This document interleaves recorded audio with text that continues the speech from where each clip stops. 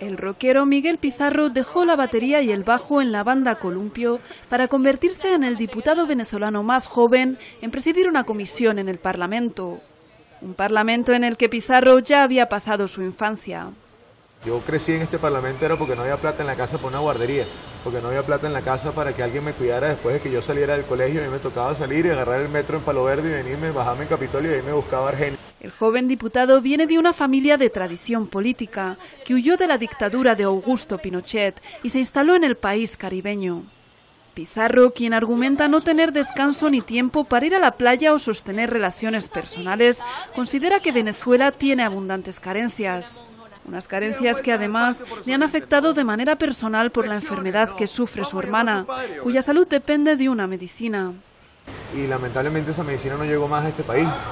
A pesar de todo, Pizarro es optimista y tiene muy claro lo que quiere para el futuro de su país.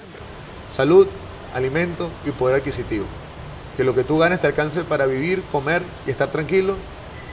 Que puedas saber que si te pasa algo, tienes la garantía de que puedes conseguir lo que necesitas. Para el joven diputado, Venezuela es un país privilegiado, con una geografía que la mitad del mundo quisiera tener.